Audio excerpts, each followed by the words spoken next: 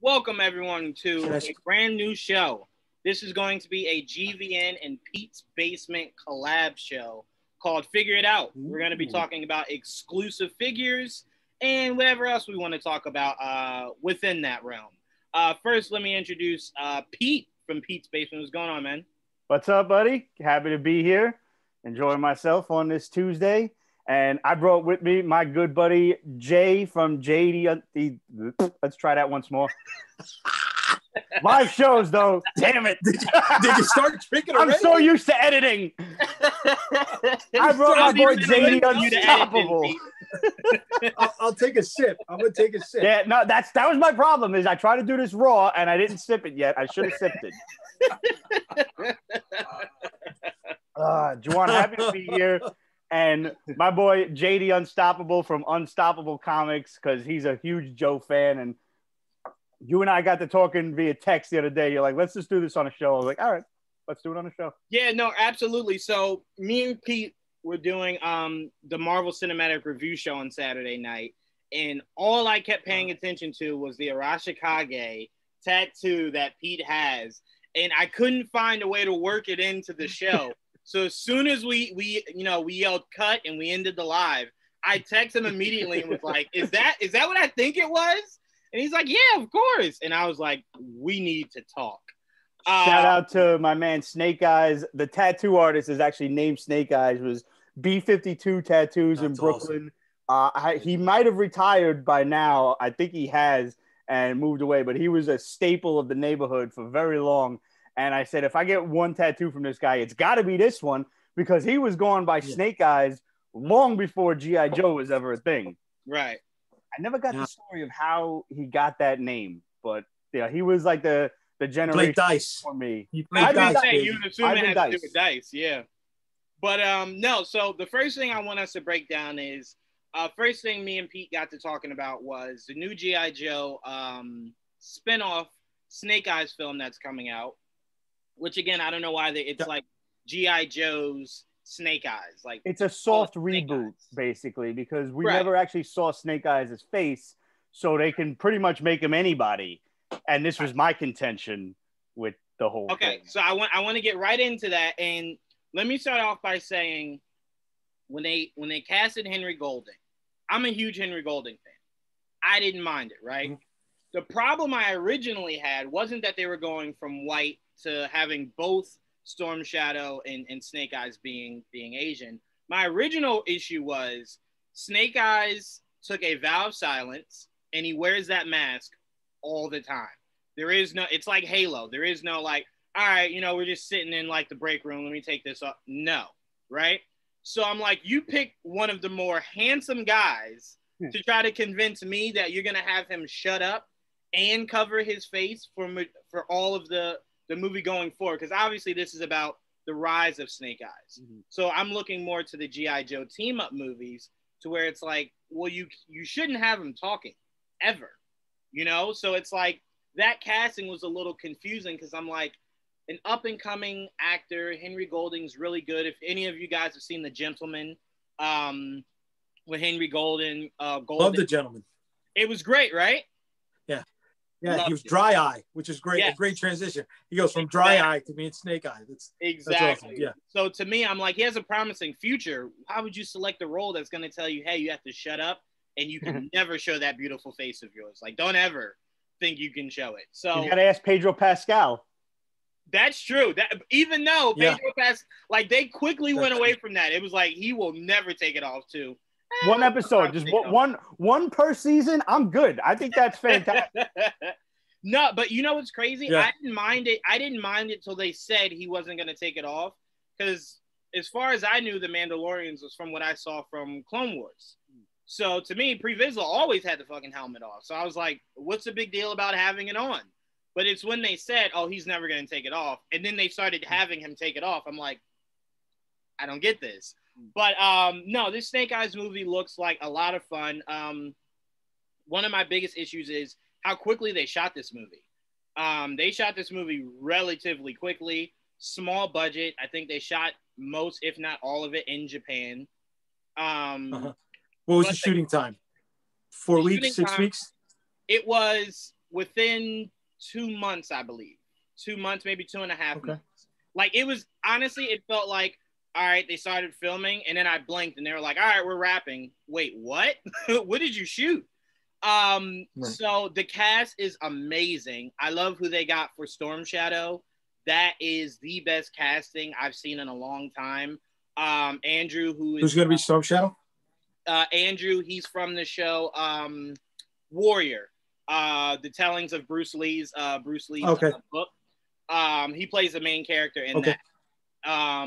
So I'm really, really, really excited for him being Storm Shadow. Let me pull up the cast here. Hold on. Pete, I'm going to go to you first because you had a lot of issues with some of the casting for this movie. So I'm going to let you go ahead and lead us off. All right. I'm going to just go off on a rant here, and I'll try to keep it as contained as possible. But I have to make one statement first, and it's only a slight deviation to something that you said. Now, I know where we're going with the G.I. Joe movie continuity, wherein Snake Eyes did take a vow of silence. But in the original comics, he was quiet because his vocal cords got fucked up back in Nam. He saved Storm Shadow from a burning helicopter. That's why he took him to his dojo in Japan, and that's why they started training together. Right. But that's what I remember. My problem with this movie is that when they cast Snake Eyes as an Asian man, no disrespect to the actor, I'm not disparaging him. I honestly don't know anything about him, but it's not his fault that he's Asian or anything. He's just, if he's a good martial artist, that's a bonus, but Snake Eyes is an outsider. He was an American. He was a white male who came to the dojo in Japan, and nobody really liked him there. Storm Shadow did because he saved his life, and the hard and soft master did, and the blind master. They were really the only ones. Other than that, he was a gaijin. Nobody gave a shit about him. Right. So when they made him Asian, I'm just like, I don't know. To me, you lost some of the je ne sais quoi, so to speak, that is Snake Eyes. He has to be that outsider. But do we know if is he going to be 50-50, of mixed heritage? And maybe that's why he could be considered an outsider? Well, that could be a possibility. To me, I took outsider less literal and more so you're not of this clan. So you're, the idea is you're an outsider. You're not part of this clan. So I like that. I think that's more so where they're leaning, is that he's just an outsider of that clan. And that is the pushback that a lot of the members give him. What I was reminded of almost immediately was just as a little side note here. I think we're all Wu-Tang fans from back in the day. Yeah. RZA learned Kung Fu from a genuine, bona fide Shaolin master who was excommunicated from his temple because he was training Americans. I don't know if it was white folks, black folks, whomever, but they was not having that. He was training Round Eyes, get the fuck out. And RZA actually learned from this dude. And this dude was on, I don't know if it was Stan Lee's Superhumans, that show back in the day, or it was one of those other ones where they were showing people with super extraordinary powers. And this guy had a 1-inch punch, like Bruce Lee's 1-inch punch. He did it to a crash test dummy, and the impact was like a 30-mile-an-hour car crash. This dude's legit. So anybody that wants to disparage RZA for his role in the Man with the Iron Fists, remember that one? The dope movie. It was a great flick, dude. It was awesome. It was such an awesome kung fu flick. He was also Hardmaster. That's right. I loved that. Yeah, he was Hardmaster. Blind Master. I got that figure. I got him too. We're talking G.I. Joe. We're talking RZA. Here we go. We got the Hardmaster. Joe figure right here. He was the blind master. He was blind in the movie. Yep. The hard master was dead. The hard master was dead. You're right. He was the blind master. You're right. And it was an awesome role. It was absolutely fantastic. It was such a great cameo. But that was what I thought of when, okay, maybe he might be just from a different clan. But I don't know. When I saw that he was Asian, I thought immediately Storm Shadow should have been, and this is pre-Cobra Kai days, Johnny Lawrence and a bunch of corn-fed white boys from Surfer Land, California or something. Right. But I don't know. That was me being nitpicky. I hope the movie's good. I don't want it to fail. Right. I want to see where it can go. I mean, Hasbro has such an awesome toy universe, and the idea of having G.I. Joe meet Transformers, and then from the Autobots and Decepticons, they make masks. The story writes itself. 100%.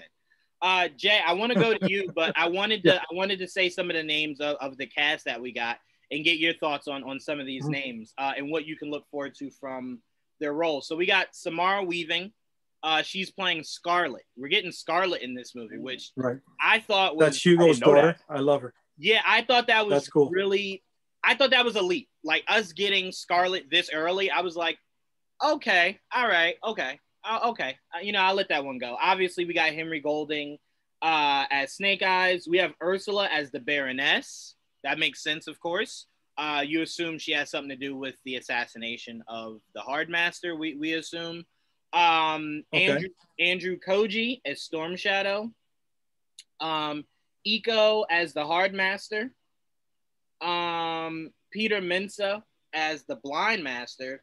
Peter Mensa, if anyone remembers Spartacus, the black dude from Spartacus. Oh yeah, okay. Oh, okay.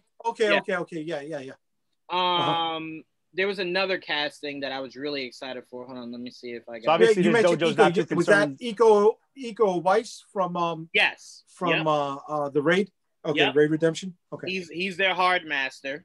We got our blind master. We got Takiro as Kento. Haruka as Akiko. Samuel as Augustine. I don't know these people. Yeah, I don't know either. There was another casting because what's his name is in here? I thought he was. Hold on, let me check this out just really quickly. I thought there was another big casting from this movie. No, okay, I must be thinking about something else. All right, they might be keeping a lot of that secret because I'm sure Zartan's going to show up. Yeah, and I'm sure that'll have Cobra has to show up in this movie. Cobra has to be in this movie. That's why I would think Scarlet would come out. Like maybe she came to recruit him after everything goes down. Like maybe she's just got a bit part at the end of the flick. You say that, and that was my immediate thought when they said they were putting Scarlet in the movie. Like, oh, she's gonna be like an end credit scene. But when they casted Samara Weaving, I immediately thought there's going to be a connection between Snake Eyes and Scarlet very early on in that movie. That they, that after, Snake Eyes saves the day or whatever, I think she'll mention to him that there's a group that, that could use his talents. And then we know that's G.I. Joe. No way you get Samara Weaving. And I'm not saying like Samara Weaving's a huge name, but she's making a name for herself in Hollywood. So I don't think they cast her just to be like an end credit scene. I think she has a significant role in this movie. Again, I just thought it was weird to have. But then look at Sam Jackson. Nobody figured Sam Jackson would have taken a bit part cameo scene at the end of the first Iron Man, and look what that turned into, right? If somebody said Sam Jackson, but nobody expected him to get eaten by a shark. Plays a bigger role. Yeah. That's absolutely true. I will say though, to be fair, there's not much Samuel Jackson says no to when it comes to acting. Very smart man. But no, Jay, so I wanted to pass it to you. What are your thoughts on some of these castings, like us getting Baroness, Andrew Cody?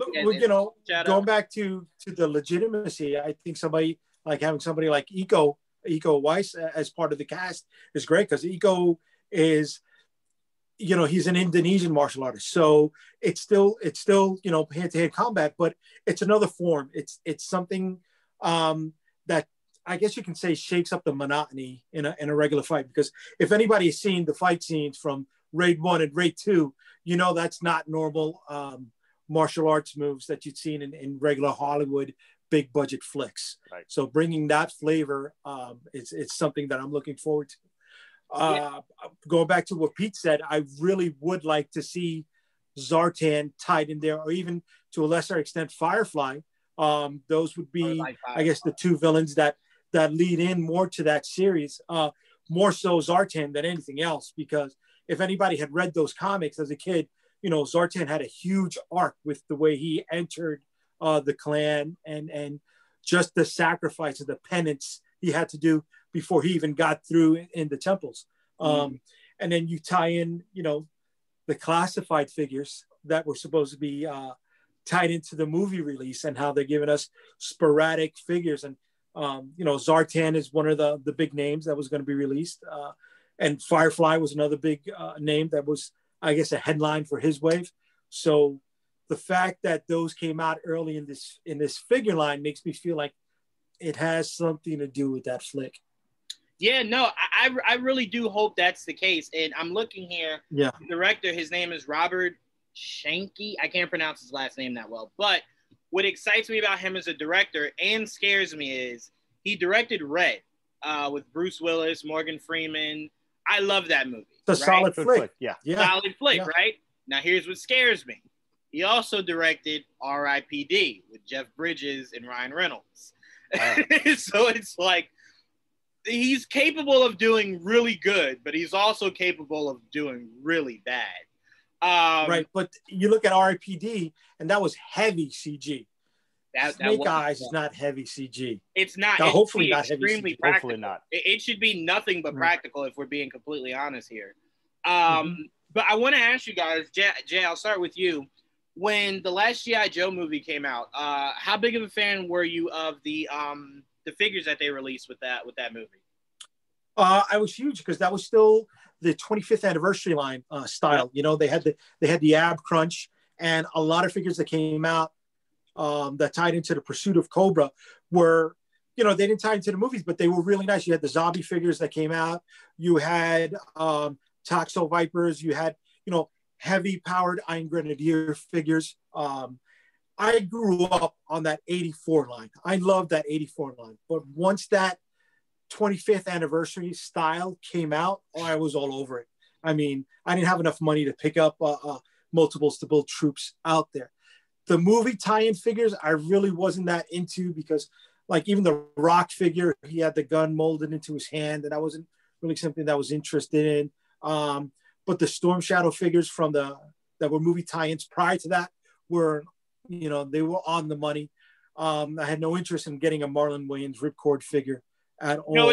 You making me feel bad, Jay, because I bought that. I bought that. I bought that immediately. Dude. I feel bad about the it. body construction on that.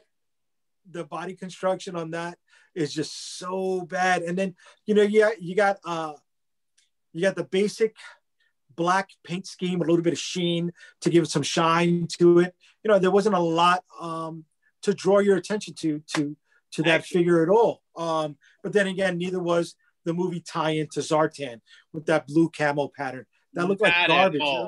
That wasn't Zartan at all. No. Yet the Zartan that came out with Pursuit of Cobra after that, who looked like the Desert Warrior, and the spike that you could place the eagle on it, and you could pull it.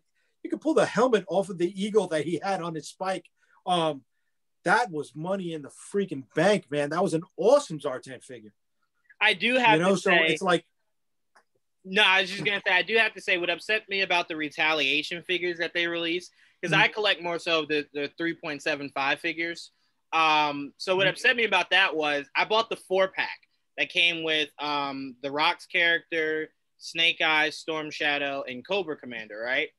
Do you know that on the figure for the Rock, he has an Arashikage tattoo on his arm? Oh, I didn't know. And I was like, why? What? Yeah. No. What? So when I saw that, I was just like, well, this won't be worth anything ever. Someone will see this immediately and go, I don't want any parts of that. But one of my favorite figures from that Retaliation line was they did an amazing job with Storm Shadow, where it was the removable head. So one was him with the mask, one without the mask. With the weapon set was 2 swords, bow and arrow, stuff like that. I thought that was the best figure out of that entire pack. Outside of that Snake Eyes figure, all black, came with the 2 swords and then the gun. I really did like that figure also. But yeah, the Retaliation, first of all, that movie was not good. No. If anything, it got me really frustrated at the characters of Snake Eyes' world. Like when they were like, all right, let's come together and stop Cobra together. I was just like, no, it didn't work. It didn't work. Like that would be like if during World War II, Cap and Red Skull were like, hey, there's a threat bigger than both of us. Let's work. Right. Like, right. What? Like, I wouldn't even know what to say to that. But Pete, I want to go to you. You put the link in the group chat of the Snake Eyes figure. Yes. That looks so good. So my question to you is not really about the figure, and it's more so about what do you want this Snake Eyes from the movie? What costume would you like him to have? Like, do you have one in mind? I do, as a matter of fact. I want to clear one thing up, though, before the fans in the comments destroy me for this. Okay. I just want to make it known that I don't care that they changed Snake Eyes' race from a white guy. I'm not that person. Like, I don't give a shit if he's a white dude. I just want to, like, he could have been a Spanish guy. It could have been a black guy. It could have been friggin' anything but Asian. And if you're going to make him Asian, you got to make everybody else different. That's my contention. I don't give a shit what race he is, as long as he's different from everybody else. Right. That was it. Now you people can comment, and if you want to yell at me still, go right ahead. But I actually have a preference to the 88 Snake Eyes because that was the first toy that I had. I didn't start collecting G.I. Joe until 85. The one with the two big Bowie swords across the chest, and he's got like more sunglasses kind of thing. I love that visor thing. I do. It's a fantastic looking figure. I never had it until way later on. A buddy of mine sold him to me for $5, as it were. But he came with a great sword. He did have a nice sword. That was the original one. The holes in the middle of it. Oh, great. Yeah. I would love to get a hold of that. I don't know how structurally sound that would be, but I'd really like to get a hold of one of those. Yeah. The bitch of it was he didn't have timber, and I really wanted timber. No. I love me some timber. I gotta have timber. That's to me, that's one of the things to where it's like that's non-negotiable. Yeah, I agree. Snake Eyes and timber. That's it. Done. It has to be hand in hand. I would like to see at least both of those black costumes show up. Like the 88 one was kind of an updated take on his original 82 Commando one, where it's just that big goggle piece. I don't really need that. Right. I found that one pretty boring, all things considered. And if, going back to the creation of G.I. Joe, that was just like an afterthought of a figure. And we're like, hey, we're out of money to do paint jobs. Just fuck it. Just put it out there. And you're supposed to have the lower half as a camel pattern. Right. Yeah. And just like everybody went nuts over it. But I could do without that one. I would really like to see the visor show up, and then I'd like to see like an updated costume towards the end. Like Storm Shadow, I wouldn't mind seeing like his regular one, and then give me like that second, like almost Arctic camo, not the one with the snow on the stomach thing. No, I know what you're That's a nifty costume, but I don't think it's movie nifty. It works on a toy. I'm also gonna say this because we live in a world, guys, unfortunately, where people don't care about accuracy, right? I want to make this very clear. I do want to see them with masks more so than not. That to me is a deal breaker. I compare everything to Halo because Master Chief is like, once that's on, that's on. It doesn't come off. And to me, it's part of his character. So if I'm looking at a character calling himself Snake Eyes and there's never a mask on that face, I'm kind of just like, what am I looking at here? You know what I'm saying? But this is the suit, and I know you guys are going to kill me, but I got to be completely honest with you. This is the suit that I want. I hope it's not the Blue Mountain. Oh, okay. That's cool. I want this suit here. This is from Resolute. The movie I was telling you guys about. They carried that over with the Retribution line also, didn't they? Yeah. Yes, where it was just the five Joes and then on the run. Yeah. This is the one I want. And if I'm being honest, I didn't hate how Storm Shadow looked here. If you guys can see that. I vaguely remember Resolute. Like I know I watched it. I think it debuted on like Cartoon Network or something. It did on Adult Swim. Yeah, that was when I watched it. I never got a hold of it after that. So that's is his look in Resolute. That's the one where Baroness, she had that gray German trench coat kind of a style. Yeah. Yep. This was the toy line that actually came out for it. So something. Here's a little bit of Joe trivia for you. Something I just found out, and I don't know how true this is, but I read it somewhere that the storyline in G.I. Joe Resolute was the dream that Duke had while he was in a coma from getting stabbed by Serpentor's snake. Oh, that is awesome. I don't know if that's true or not. I only read it one spot. But look, okay, so this is what I compare it to. So when I saw Resolute, right? I saw Resolute. I said, all right, if you're going to do another G.I. Joe live action, it needs to be exactly like that. And a lot of people were like, no, because you got to Hollywood it. I said, no, you don't. Everyone and their mother knows who G.I. Joe is. You don't have to Hollywood it up for anybody. It's like Batman. People know who Batman is. You don't have to Hollywood that up. So clearly the fandom is there. If the popularity of classified figures is any indication, the fandom's there. The fandom's there, and it's waiting for something good to sink their teeth in. So I compare Resolute the same way I do if you guys ever saw that Suicide Squad animated movie. Okay, yeah. You know what I'm talking about, right? Yeah. I was saying David Ayer should have just converted that into a live action version of the first Suicide Squad movie. It was genius, where the Joker was really like the true big bad of the movie, but your focus was on the Suicide Squad with a sprinkle of Batman in it. Perfect. It would have made $1 trillion in the box office. So I'm looking at this model and I'm like, if G.I. Joe wants to do, a few different characters that builds into like a big team up movie, it has to be raw, and it doesn't have to be as dark as Resolute was, but all this sunny and happiness that you were giving me, that was the cartoons from way back. Keep that there. No, Unfortunately, that can't happen with today's mass media market. Everybody's got a hand in the pot. You know what they say about too many chefs in the kitchen, right? Yeah. And when you have this media company tying in and they need certain objectives to be carried out in their movie before they invest in the brand, in the movie, because they need that money from these outside investors to pay for the movie. Yeah. Plain and simple. And depending on how much money you're putting in the flick, that shows how much say you're going to have and how many of your things are going to get passed through there. Right. Go ahead. No, go ahead. They are ultimately in this to sell figures to kids, not us, not collectors. As I'm sorry to say it, right?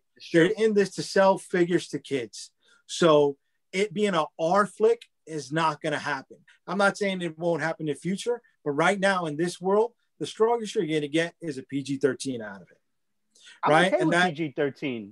Yeah, I think you can get away with death as long as it's not like bloody carnage, like like a Jason movie. In my mindset, Man of Steel wasn't rated R, and Superman was snapping necks in that thing.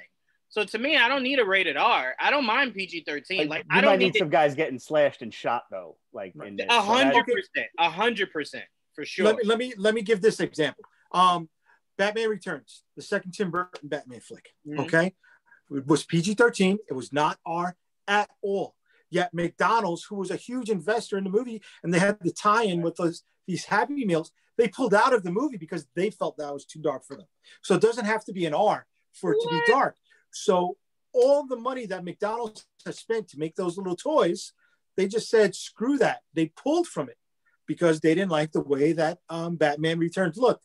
And I hate to say this, but Batman Returns is just a rehash of Edward Scissorhands, with the Penguin playing the role of Edward Scissorhands. It's the same flick. You just got to add a little bit of Batman spice into it. Yeah, I never heard that comparison. I've never had. Yeah, dude, but I can see it. You can see. All right. Penguin's fins. Those are the scissors, right? Okay. There's certain costume designs where. Remember when Edward Scissorhands was wearing a shirt and the suspenders over the shirt? That was the Penguin's outfit. He wore a white shirt with suspenders over it. They were both outsiders that try to fit in to the mainstream, and when they didn't fit into the mainstream, they rebelled. They went and did their own thing. Is it the exact movie? No, but there's certain parallels to it. Yeah. But anyway, going back to it, McDonald's felt it was too dark for them, and they pulled their money out of the flick. So it doesn't need to be an R for companies to say, this is not for us. Well, I tell you what, we live in a world where Warner Brothers was like, you want to give me a movie where Batman, Superman, and Wonder Woman team up and Superman dies, okay. If they can say yes to Superman dying in a movie, I think it's acceptable that we can get Snake Eyes and Storm Shadow stabbing guys. And like, that's all I'm asking for. Like, I don't need to see you cutting heads off, but I need to see a sword go through somebody for sure. 100%. Like, I need the accuracy of how lethal these two warriors are. Not going to happen. He-Man had the sword, and the only thing you ever saw him cut through things were the robots. Yep. Well, that was for cartoon. Here's the thing, though. No, I'm talking about the Dolph Lundgren movie. Oh, well, to be fair, this Snake Eyes movie is not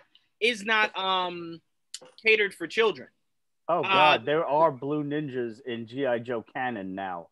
Yeah, blue ninjas are robot ninjas from the Arashikage clan. Oh God, do you think we could actually see, like, Mars Destro's company making blue ninjas and bats, and we actually will get things getting slashed apart? I hope not. Is it the teal's color scheme? What's that? Or is it like a dark blue? Is it that teal blue color scheme? Oh yeah, of course it is. The dark blue. It's just bright as shit. Yeah, it's that Ninja Force shit, huh? Yeah, that was later issues. Like, after it ended at 155, and then IDW brought it back. This was like, I don't even know how much creative control Larry Hama had over it, but couldn't have been much. Couldn't have been much if they were doing that. But I was listening to an interview with Henry. I think he was on Jimmy Kimmel. No, Jimmy Fallon. And he was talking about the preparation for the role of Snake Eyes. He said it was so grueling. He called his agent and asked if there was a way that they could get out of doing the role. Wow. He said that's how grueling the training was. And like Andrew Koji and the rest of them was like, no, we've done worse. Like we've done worse. Like, you have no idea. But he said he appreciated the, how accurate they were trying to get for the character, and how true to the character. They said, here's when Henry got me excited for this movie. What he said, this is unlike any Snake Eyes you've seen in live action, and it's way better than the last time you saw Snake Eyes. The fact that he was able to call out a movie within the same franchise he's working for, I was like, okay, all right, okay, Henry. I'm not all the way there till I get that goddamn trailer that they're still holding from us, which, by the way, that makes me nervous. This movie was supposed to be out last year, and we didn't get a trailer last year. So why are we still waiting to get a trailer? Just drop a trailer. It's no big deal. Just drop a trailer. Did we get a release date yet? Yeah, October. Yeah, it was supposed to come out October of last year. It'll come out October of this year. Granted, they don't push anything back again, but it's completely done. Post-production, everything is completely done. Why we don't have a trailer? And what's crazy is, if you guys follow me on Twitter, every time that G.I. Joe movie page for the Snake Eyes movie posts something, I'm the first comment, and it's like, where's the trailer? Every time they post it, where's the trailer? So I get a guy. Could it be the toy line that's delaying it? Because I know G.I. Joe Classified was supposed to tie into a 6-inch line for the Snake Eyes movie.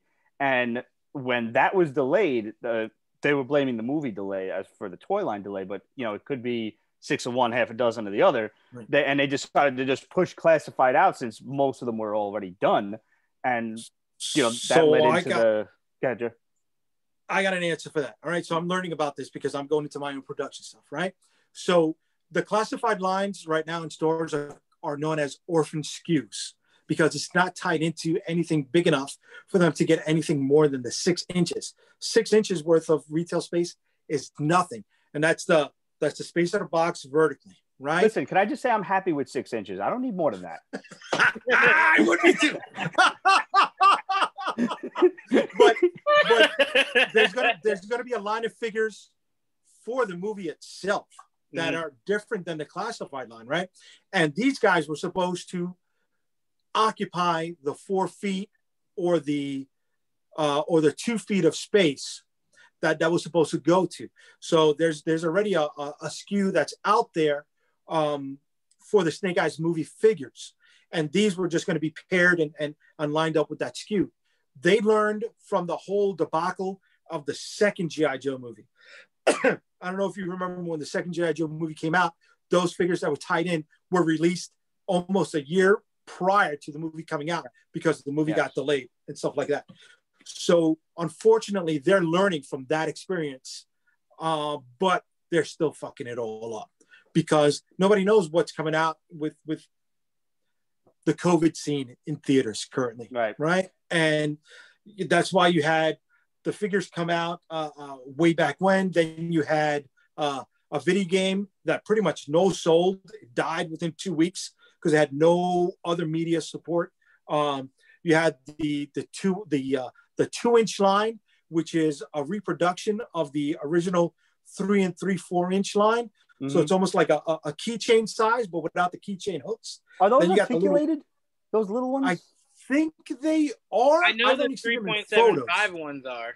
Yeah, those are. Right. I've got and there's like a resurgence of the classics line of those as well that's coming out right now. So that's this over here, right? So that's for is the that a little closer? I think that's the one I just got from Amazon.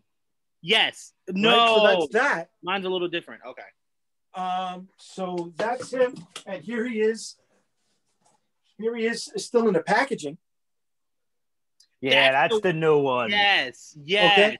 But this is just a reissue of a 2-pack that came out years ago. Well, wait, Jay. Snake Eye Storm Shadow 2-pack. Jay, quick question. The one I have looks exactly like that, but it comes with interchangeable heads. This is what was at Walmart. These were the Walmart exclusives. Hold on, so I don't know about the interchangeable heads. So that's that. And then, trying to find them is pretty hard, right? Oh God, it's proven so. It's improved. It's like just as bad as Target sucks in general, but man, so here's the Roadblock still in the package. That's a cool figure, right? And then you got. Okay. Hold on, let me show you. I see the one you're talking about, but this is the one that I bought. This one here. Oh no, dude, that's an old figure, bro. Oh, okay. I like that. I like that it came with the interchangeable heads. Yeah. No, that's cool. That's from right before the G.I. Joes went dormant for a little while. So there are differences because the one you're talking about is right here. Yeah. Yeah, the card is a hell of a lot different. The blister runs a hell of a lot higher on that than the one that you were looking at. Wow, it's not that expensive here. No, I think they're brand new. I think that just came out. Yeah. I mean, retail at the store, they're $12. Wow. If you could pick them up at Walmart. What Walmart are you going to, man? Like, bro, you out in Long Island? Bro, I do the hunt in Long Island, bro. I've driven, because from Brooklyn, I've hit pretty much every Walmart up until exit 71 on the LIE. Wow. You're going and out trying there. To find them has been hard, dude. Yo, the Target exclusives are ridiculous now. You're never going to get them. You're never going to get them. First of all, they stopped updating the app from what I heard. And then they stopped using the third-party inventory updaters. And I don't remember the names of them because I never really knew about them until they stopped using them. But I was on the app actually earlier at dinner. Look, I'm still looking for the Viper, still looking for Firefly. And I found the Viper in stock in the mall, the Gateway Mall, all the way on the other ass end of Brooklyn. And I'm just looking at the snow outside. That's the one I live next to. Oh, yeah? Yeah. Son of a bitch. Well, there might be a Viper in stock there. There might be. I'm looking outside and my car's just walled in with snow. I'm like the one day I can't get out I would have gone right there. I'd have been calling you guys from the road like I'm trying to get some Joes right now. Bro, that's my first stop. That's my first stop. And go bright and early tomorrow. There might be a Viper there. I don't know. It just went in stock today. We ain't live, are we? There's people on their way there right now. You got the guys who were doing the early release stuff, prior to Target's release date, right? Mm-hmm. They'd get it. They go to the checkout counter, the self-checkout counter, and they get a Marvel Legends figure. Scan that Marvel Legends figure twice and put the fucking the early release Joes in there and get out with them. Right. Because if you try to ring that up at a regular checkout, they're not going to let you pass. It doesn't work, right? I want to ask you this. Jay, and same question for you too, Pete. When Toys R Us closed, how bad did that affect the toy game? Because only reason I ask that is as soon as Toys R Us closed, like a month after, right? Like when Toys R Us was open, you'd go on Amazon, the prices are comparable. Like Toys R Us would sell it for like, $12, $13. Mm-hmm. You go on Amazon now, Amazon is like, oh, you want this figure that was like $13 yesterday? It's $166 now. And it's like, where are you shipping this from? Like, why is it so expensive? Well, we just saw it. Like you pulled that Snake Eyes figure up that was $25. Jay said it was like $13 in the store. Right, exactly. So how detrimental was Toys R Us closing to the toy industry? In my opinion, not much, because at those last 2 years, they were not stocking the way they should have been stocking. Right, the action figure lines that we were collecting at that time was Marvel Legends. They hadn't Hasbro hadn't figured out how to do the movie SKUs, right? So each SKU that they had up there on the shelves was tied into whatever wave. To get them to really purchase, you had to tie in to the movie SKUs, and then you put in the fan favorite figures that we want to get to in there, right? The mini Marvel Legends, the 3/4, the 4-inch Marvel figures, they were pretty much dying out already. They were on the black card figures, and it was I think maybe the second wave of black card Marvel figures, and they were just peg warmers up there. The figures that people wanted really weren't getting restocked. Star Wars was the only thing that was constantly moving because you had the movies coming out. Yeah. Even the Rogue One stuff. I remember seeing how Toys R Us had big end caps with the AT-ATs that were for Rogue One, that they had the different bronze coloring and stuff like that, and you pop the back out. Do you remember the black series that they had of it was like Han, Luke, and I think it was like C-3PO and like a big old AT-AT, and then another one that was like Slave Leia with Jabba. They were coming out with like the huge box sets of like the 3.75 figures, but they were. I remember. Yeah. I was like, yeah, Star Wars. They even Star Wars knew what they were doing.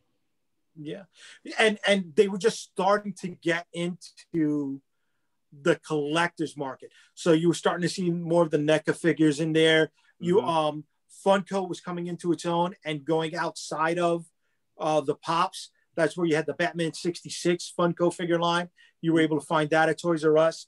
But by that time, the coffins were already in the ground for Toys R Us, and there was no way they were coming out of it at that time. Yeah, I just felt like and I'm going to go to UP. I just felt like Toys R Us refused to adapt. Like they really felt as though there is no one else that's doing what we're doing, so we don't really need to change much. And it was unfortunately, that's true. Yeah, that's still true. Yeah, like there are no real toy stores, and that's the tragedy of Toys R Us closing, is like kids can't just waltz into a toy store and just go gaga like we used to.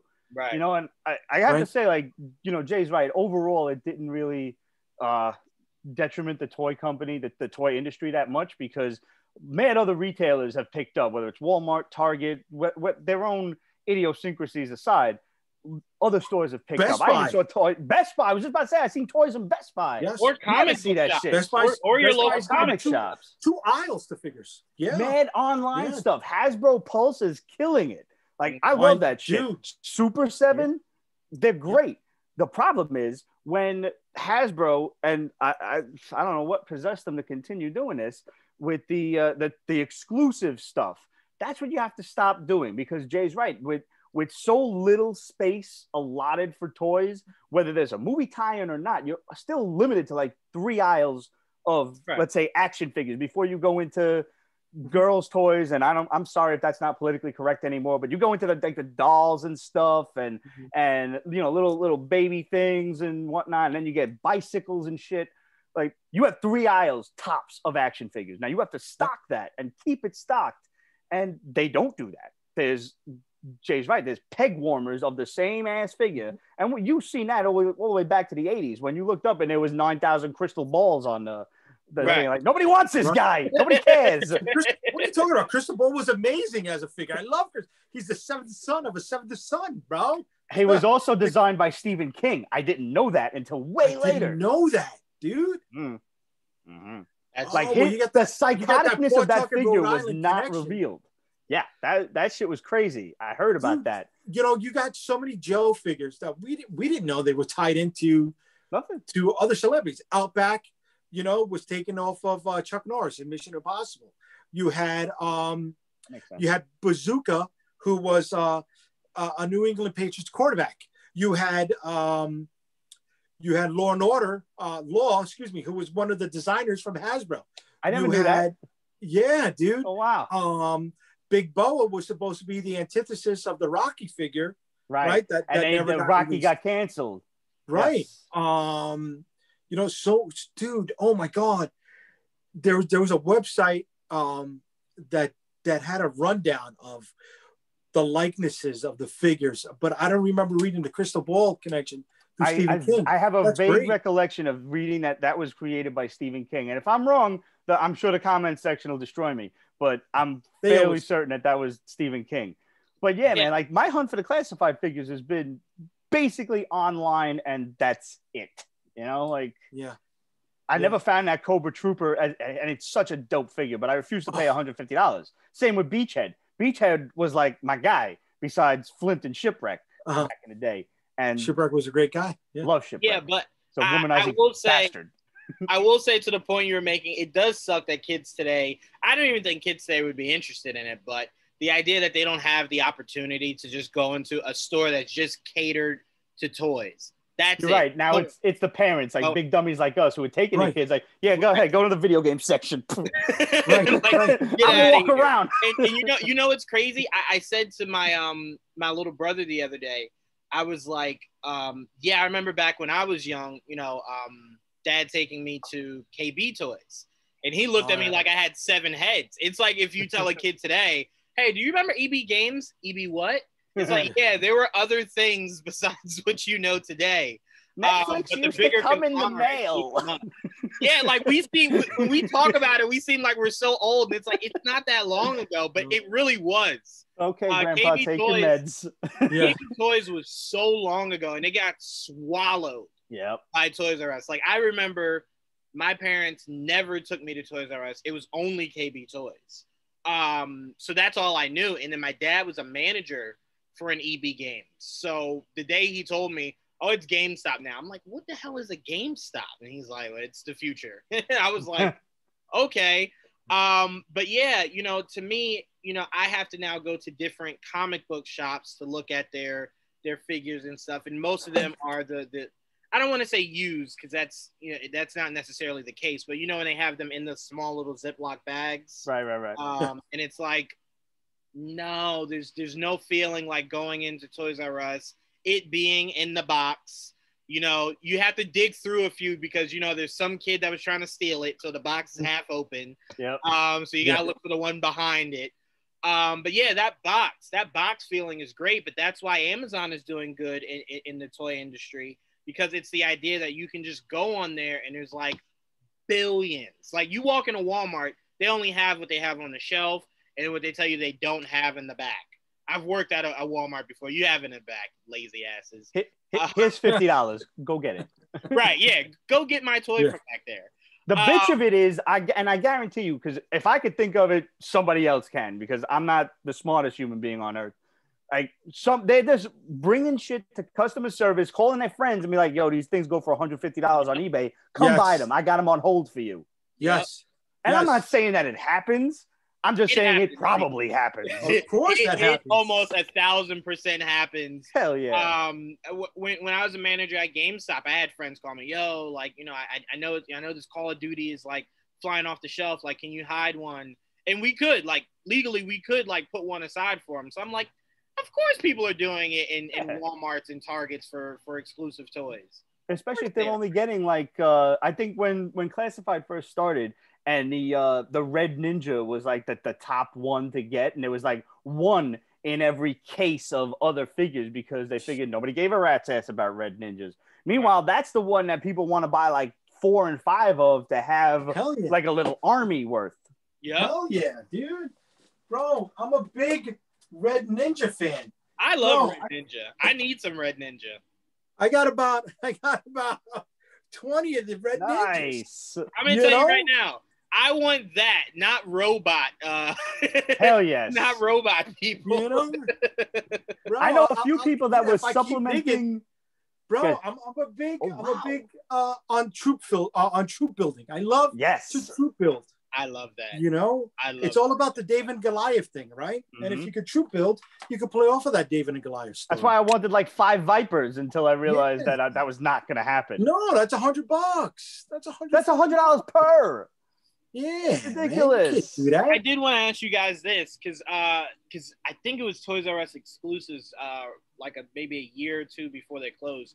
Were you guys ever interested in any of the vehicles that they were coming out with for at Toys R Us? Like they came with the jet, one came with like a boat and stuff like that. Were you guys interested in any of those figures?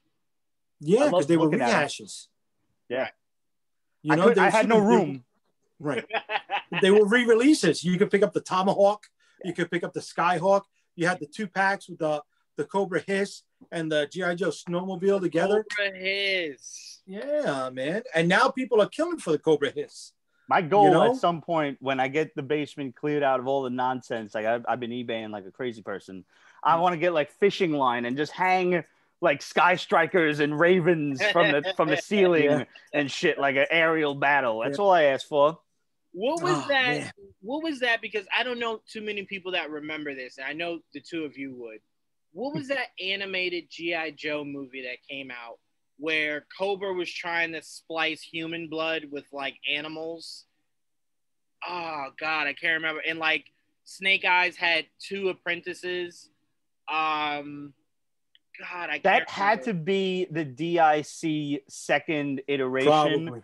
It was after Operation Dragonfire, which was the continuation after the G.I. Joe the movie when when Cobra Commander became a snake, and then his like loyal followers turned him back into like a subhuman kind of half snake thing. Right. And then he turned Serpentor into a little scorpion, dropped his ass in the desert. I found it. Right. No, I found it. Okay, it was Valor versus Venom. Valor versus Venom. Okay. Valor versus Venom. Oh, well, that's different. All right. So the apprentice was Kamakura. Yes. Kamakura was a kid who had written Snake Eyes a letter in the very last Marvel G.I. Joe comic book. So when it went to Devil's Due, everybody was trying to figure out who Kamakura was. And then when they were like, oh my God, it tied into that letter from that fan of Snake Eyes from way back when, it blew up. Because for a while, everybody thought it was Billy. Remember? Right. Cobra Commander. And that's the one figure that we never got, ever. Was Billy. Yeah. Was Billy. Cobra So Commander. I think they made him in the 25th anniversary line, if I'm not mistaken. Really? I think so. I think there was a Billy figure. If only there were devices that we could find this information out.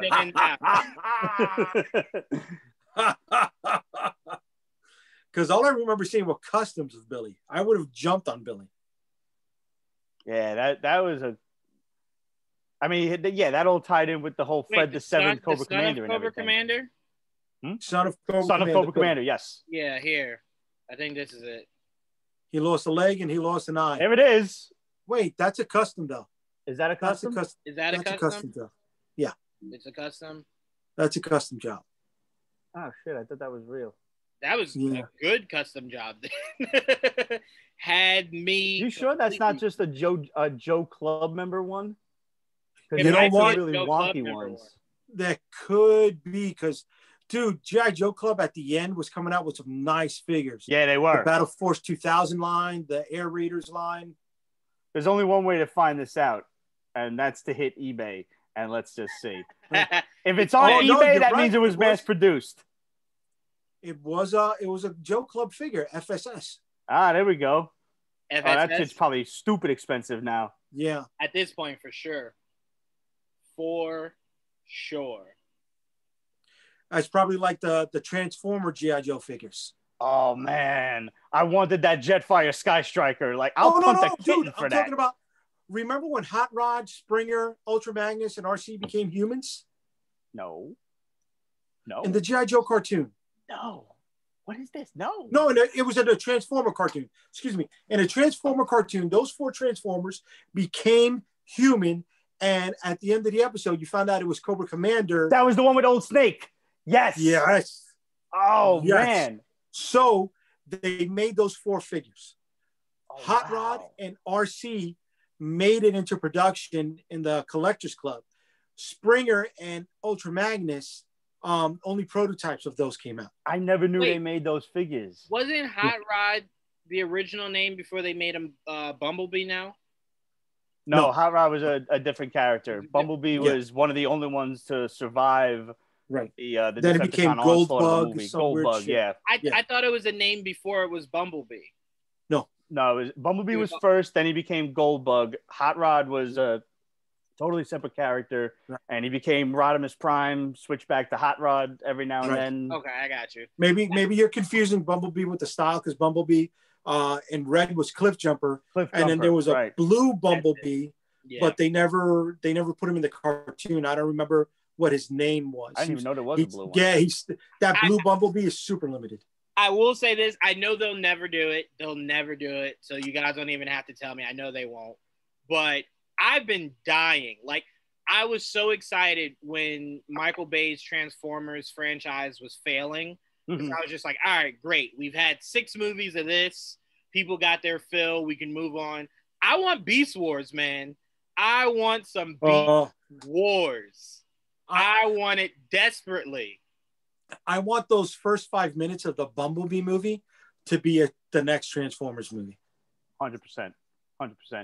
However, Juwaan, you're going to get Beast Wars. Have you been following the Transformers Earthrise series on Netflix? No. Is it going into Beast Wars? Third season.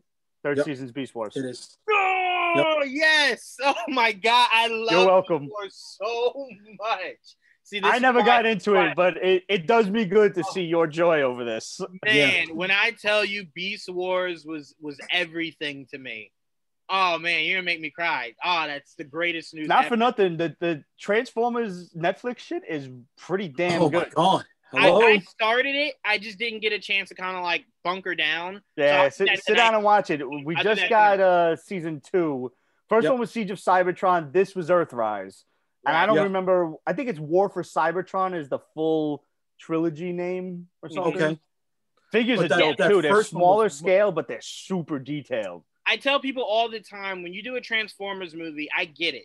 You put humans in it the same way you have to put humans in like a Godzilla or a King Kong movie. Right. I get it. Problem is, they can't be the focus. It has to be the last Godzilla movie that just came out was a perfect example of how you do a monster movie. The focus was all Godzilla. Yep. That sprinkled in a subplot of humans. That's how you do it. So this next Transformers movie, and the advantage that Transformers has that Godzilla or King Kong doesn't, they talk. So just give me a movie of just Transformers. I don't need humans. The humans is there for the dialogue. But if the humans only show up on this shit for like maybe 2 episodes at best. Like, man, there's giant robots running around. It's mostly robots. I have to ask you this, because when I saw the trailer for the Netflix Transformers series, right? Like before it came out, did this upset you guys like it did me? How the fuck are they transforming into cars and planes if they've never been to Earth?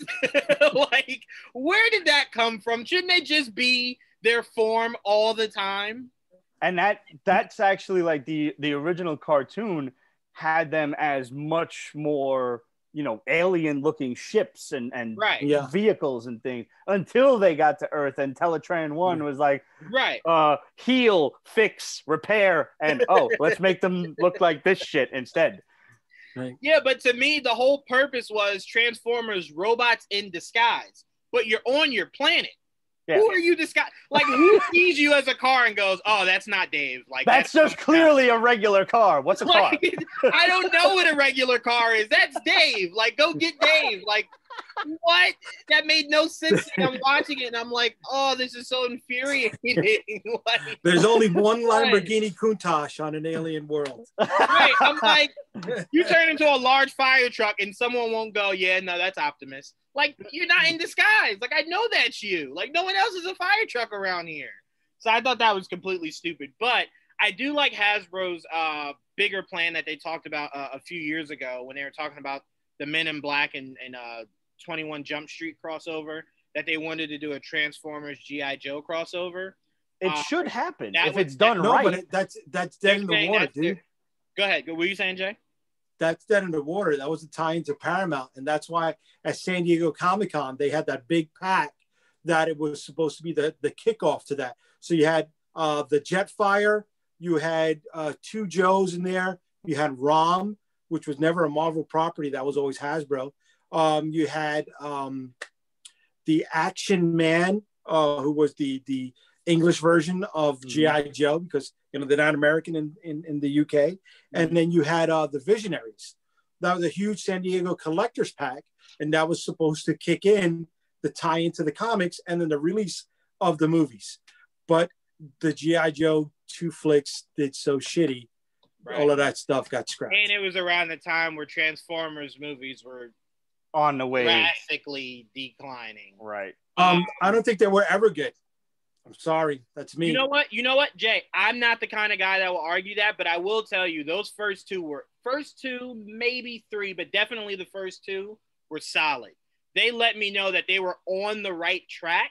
And then right around that third movie, they were just like, I'm with you. Like, I enjoyed them as far as like, holy shit, I'm watching a Transformers movie in the theater. Yeah.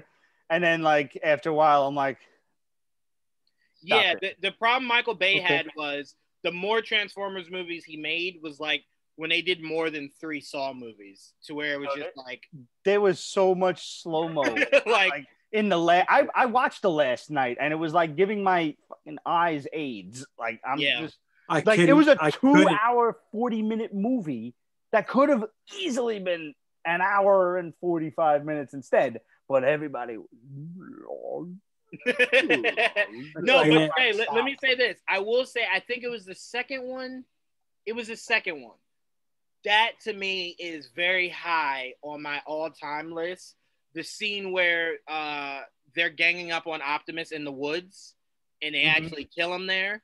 That is such a beautiful, and I don't give Michael Bay much credit when it comes to Ninja Turtles or what he did with Transformers. But that scene right there visually was shot perfectly. Yes, that was a good scene. Now, I do think the plot really got worse as that movie continued.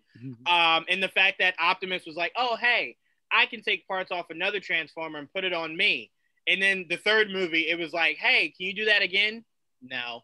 What the fuck? What? Why? Can't do which was the one where Megatron was the tractor trailer, but that really was, just cubes that can form anything? I was like, come on, man. This is it just that was the one when like they introduced that other character Lockdown and we're like, who the fuck is Lockdown? Right, exactly. We thought he was gonna be we saw the cannon. I'm like, oh shit, it's Galvatron. It wasn't Galvatron. Why wasn't it Galvatron? Because Michael Bay isn't a true fan. That's why. Right. But Jay, I want to ask you, what specifically, like let's just stick to the first movie, right? Okay. That universally most people that are familiar with Transformers or aren't usually gravitate towards just that movie. But what about that movie in its whole were you just not vibing with? I couldn't stand the transforming process. It didn't work for me. I hate that whole Deus Ex Machina thing where they can just become anything. The hand is not just the hand, it's the cannon, it's the chain, it's the rocket launcher. It never runs out of missiles. It just didn't. And then they killed Jazz. I'm sorry. Jazz was my favorite of all the Transformers. All right. He was Scatman Carruthers in the cartoon, and every kid loved Scatman Carruthers. You don't kill Jazz. You don't kill Jazz. Wait, Jay, I want to ask you this, because I know you didn't like him, and I spiritually I am there with you in not liking what Michael Bay did with that franchise. Did it bother you that per movie, Decepticons were growing in numbers, but Autobots were like the same 5 to 8. And it was just like, how is it more Decepticons are coming down, but Autobots are like, nah, it's not my fight. I'm going to stay here. Like, why is it we never got more Autobots? Because you need that David and Goliath story. You really do. You give me 3 more Autobots in like well, they did. Decepticons. Like... They did. They gave you the guy from The Last Samurai who became the Corvette, but the fiberglass trench coat that he had was always constantly flowing. I didn't understand that. That was I thought the samurai guy was the helicopter. That was like Whirl or something. Okay, so then the other one, the one that was supposed to be... They gave you Hot Rod. Hot Rod was the red, whatever the hell it was, Ferrari or some shit. Who was the one that had the blue trench coat? Oh, that was voiced by, I think, John Goodman. He had John Goodman had Hound. Why couldn't they get Hound? Right. Yeah. But you guys like the dinos? Was the Dinobots, like they made fucking Grimlock like a dragon or something. There was like a giant 5-headed dragon. It's like, what is it? Dungeons and Dragons? Tiamat now? Yeah. No. All right. So let me be honest with you guys, because I'm not gonna lie to you guys. Here was my biggest issue with Michael Bay. The trailers were beautifully shot. I mean, just beautifully constructed. And I remember after that 3rd movie, I said, he will not fool me again. That 4th Transformers trailer dropped, and I said, fuck, I'm going to spend money to go see this shit in theaters. And I remember 15 to 25 minutes into that movie, I said, God damn it, he's done it again. He's giving me a shitty movie that a trailer attracted me to. But Michael Bay is one of those guys. I compare Michael Bay and what he did with Transformers. I know people are going to kill me. Just hear me out. I compare it to what Christopher Nolan did with Batman. They were trying to go way too realistic into characters that should never be thought that hard into. It's a guy that dresses up as a bat. He's a mythical figure. I don't need what would a real guy that dresses up as a bat be like. That's not what I read comics for, is realism. I read them for the fantasy of it. And it seems as though Michael Bay was just like, no, realistically, if there were Transformers, it would only be on Earth. There wouldn't be like a planet for them to go to. And it's like, why, Michael? Why wouldn't your first movie be them on their planet, then the huge war erupts that lands them down to Earth, and then the second movie could be interacting with humans? But at least we had that full-on war movie of them in Cybertron. But to him, nope, humans on Earth only, nothing up there, none of that. All right. So my brain cells are kicking in, and I'm remembering the other stuff that I didn't like. The overacting of Turturro as the secret agent. I love him. No, I do love him. No. Oh no, he didn't do it for me. And then but I look at that like it's supposed to be silly because that's it's what him. It seemed like. That's the only reason I accept it. I agree, it's overacting. So if it was supposed to be silly, why not keep Bumblebee as the fucking punch buggy? We already saw it worked in a whole other movie. Because Chevy was like, here. Yeah. Right. You're absolutely right. That brand money was right. big time, for sure. Yes. For sure. And if you guys watch any of the Michael Bay like talking about those movies, he was saying how some of those car companies were not okay with him blowing up some of those cars. That's funny. I didn't know that. Yeah, he was just like one of the cars he wasn't supposed to blow up. And I think it was like an accident or some shit. And Michael Bay was just like, oh my God. Like, they will not be happy about that.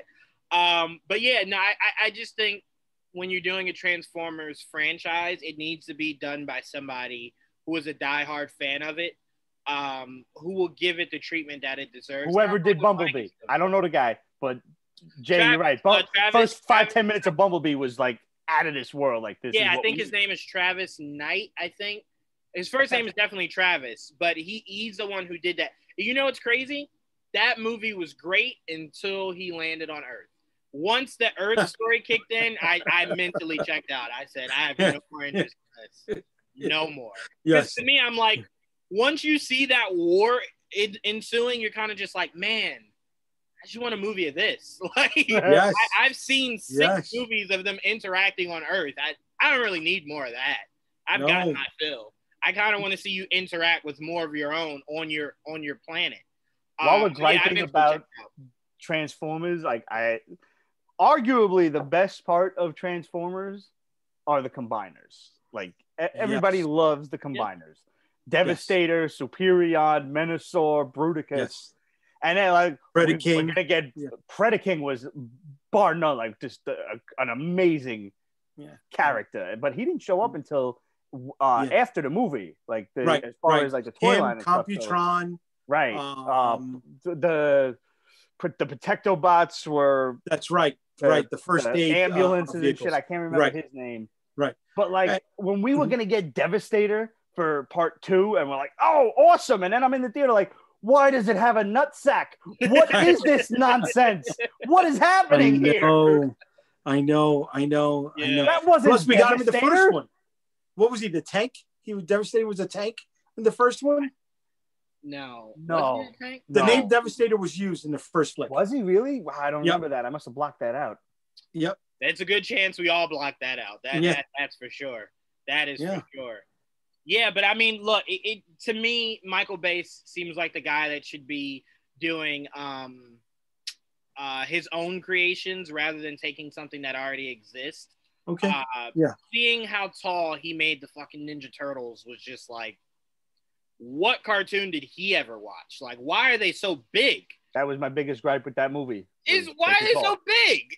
Like, why are they the size of a building? Like, how are they sneaking around anywhere? Like, they were in Madison Square Garden as if someone couldn't look up and see these building-sized turtles up there eating pizza, and it's just like, why? Like, why? What I'm used to the Ninja Turtles that could strap on a trench coat and go to a crime scene. Like, hey, what's going on here? And like the cop being totally oblivious, like, oh, someone died here. It's like not noticing a turtle. You're clearly not an amphibian in a trench coat. Right. You're just a little bald green man. Yeah, but that to me was just like it was honestly it was disrespectful and offensive. What they did with those Ninja Turtle movies, and then what they did with Casey Jones, it was just. There was no Casey Jones. There was no Casey Jones. You're absolutely right. The only guy who played Casey Jones fought Raphael in Central Park. That was it. Right. I'll give you that. No, that's for sure. Last thing I want to get to, guys, before I get us up out of here. I don't want us running too long. This goes to WandaVision, right? And Jay, I want to start with you. Elizabeth Olsen in an interview recently, or today maybe, I think it was, said that there is a big reveal in this season of WandaVision that will rival the big reveal that we got in Mandalorian season 2. I think she is smoking the highest form of crack. There is nothing that can top that. I cried 3 a.m. in the morning watching how the Mandalorian season 2 ended. Like I remember when what you both have seen all of season 2 of Mandalorian, right? Yes. Okay, yes. Perfect. So when Grogu was on that rock and he was reaching out to Jedi, right? I was thinking Ezra is probably who he's reaching out to. The guy from that newest Star Wars game that Cameron Monaghan was playing. There was like other Jedi. I remember saying on the podcast, there's no way in hell they're bringing in Luke. There's no way they're gonna do it. There's just no way they're gonna do it. When I saw that one plane fly through, I said, oh, no, they didn't. And then you see him ignite the lightsaber and just demolish those. Great scene. Beautiful. Yeah. Now, my question to you is, Jay, what reveal could you possibly think of that is big enough to top how boss Luke Skywalker showing up was for The Mandalorian season 2?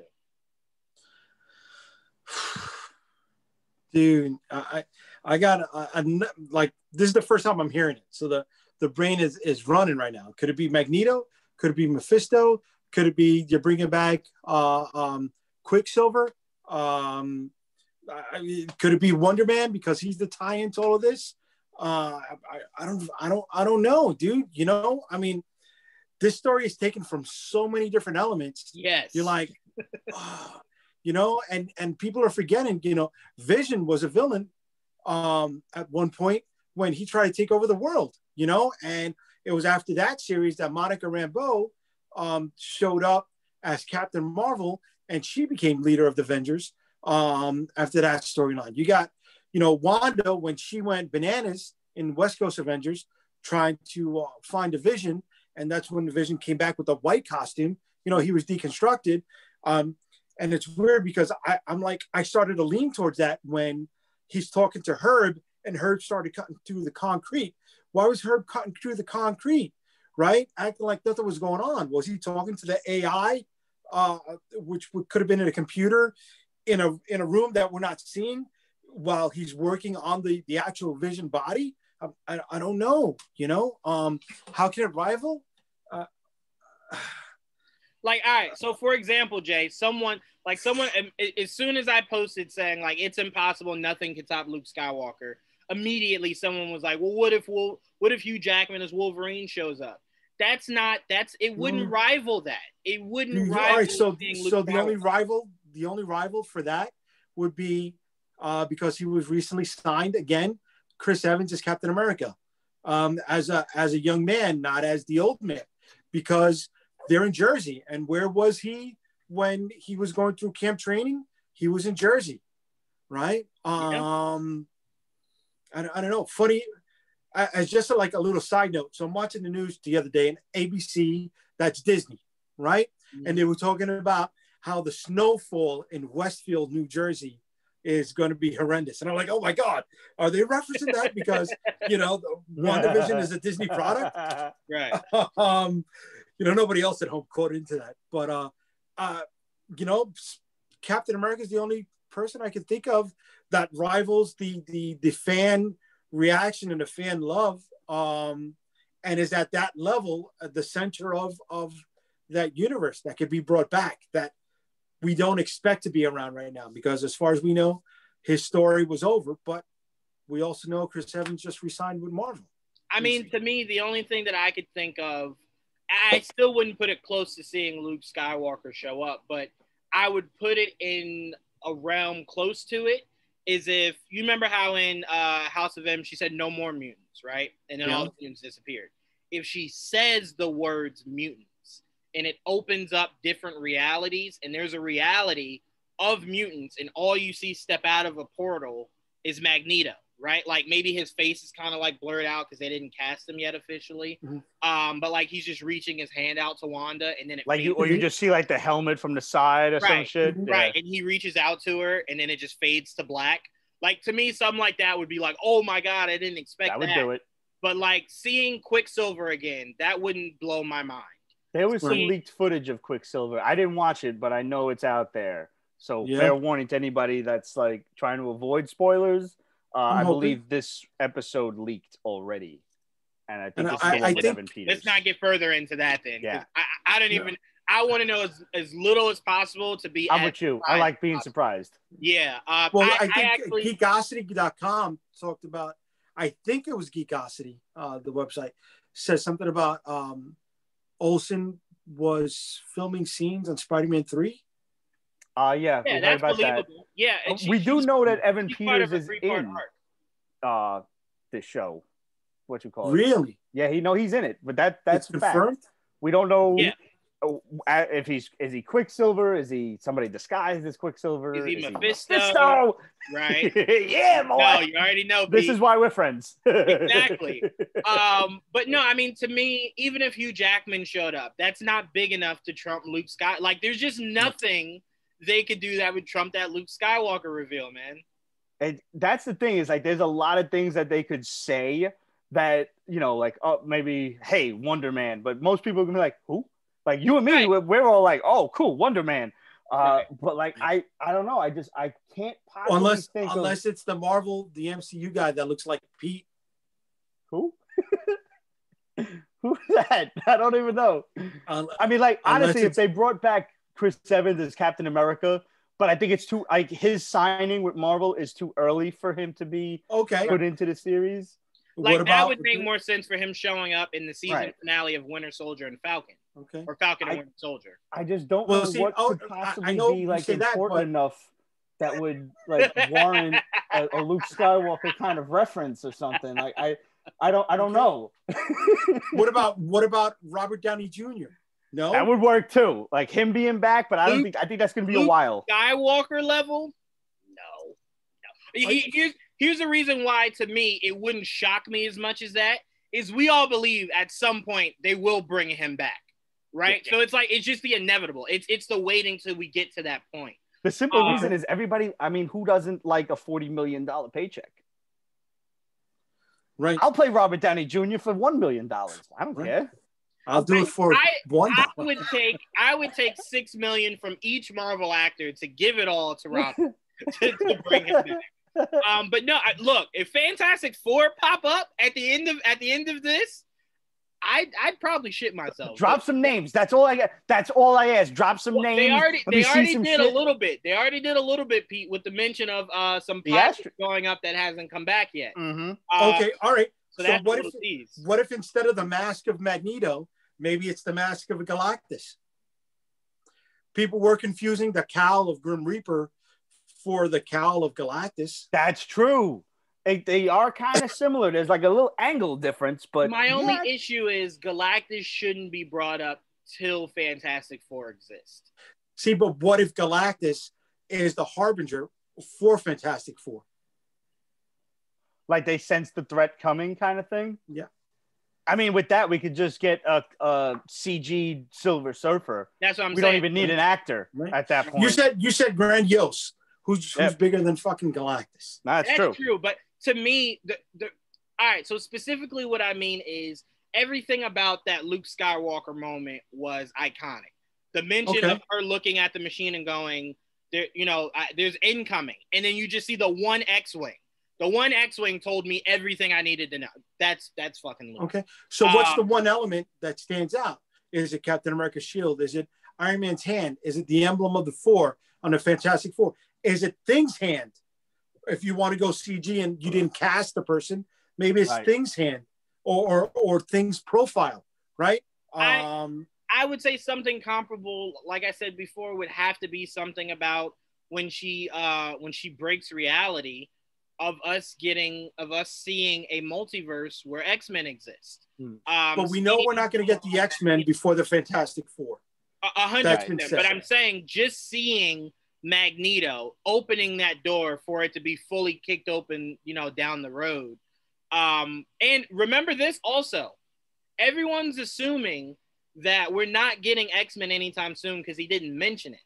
But he could have not mentioned it because this show is the opening to X-Men. And if he mentioned it, we would have put too many dots together. Because remember, this story is House of M. It's the West Coast Avengers comic of Vision. Disassembled, right? It's so many different elements that we would have wait a minute. If he announced X-Men, what if she does say mutants or no more mutants or something like that and we get them? So it would have been a bit of a spoiler. You know what I'm saying? So, I mean, that could be the case. The fact is... I'm sorry, Pete, for a second. The West Coast Avengers storyline where Wanda went bananas was different than the Disassembled storyline. Right. Oh, okay. I'm sorry. I thought right? And then I thought it was like a crossover. Leading into the Disassembled line, Wanda had a relationship with Steve Rogers for a minute. Oh, I didn't know that. Yeah. I want to say for maybe about 3 or 4 issues in Cap's book, Wanda was a side character as a love interest, and then they went right into Disassembled. Oh shit! I didn't even know that. Yeah. So yeah, I mean, to me, I don't know. It would just have to be something iconic. Like it can't be something that's great for that moment. Right. It has to be iconic. Okay. If you're talking about topping, seeing the Luke Skywalker we've been waiting for since he killed Vader, like a Luke Skywalker that's that powerful. That's what The Last Jedi didn't give us.